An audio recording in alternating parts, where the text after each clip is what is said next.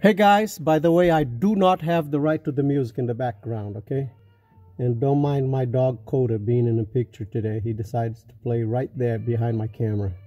But anyway, this is a 1999 Mercedes-Benz E300. I usually do not do rear glass without removing the third brake light if it's on my way. I never cut around the third brake light. So on an old car like this, you gotta tell your customer that you might have a little issue with this third brake light. I already told my customer. Okay, here's the very simple thing, and there are no screws involved on this third brake light. It's an interesting engineering, and if you don't know, you know it's going to be a problem. You see this little thing over here? This little thing that it's broken already.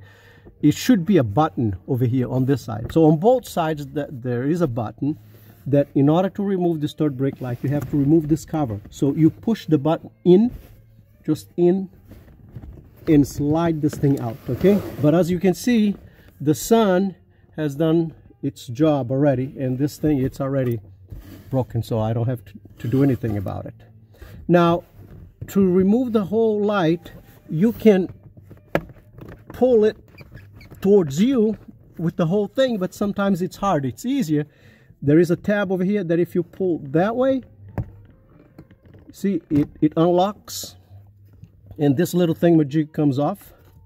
The two little wires are very easily detached over here. You can just pull them in your direction. Usually they come off easily.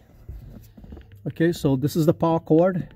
And now usually you have to grab the light and pull in your direction, okay?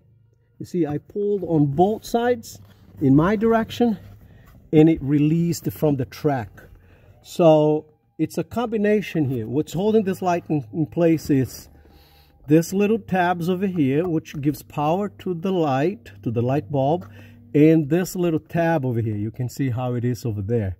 You see how it goes in one side and the other side.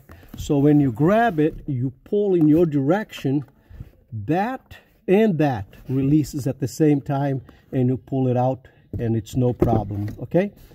I hope that'll help one of you over there, guys. Bye-bye.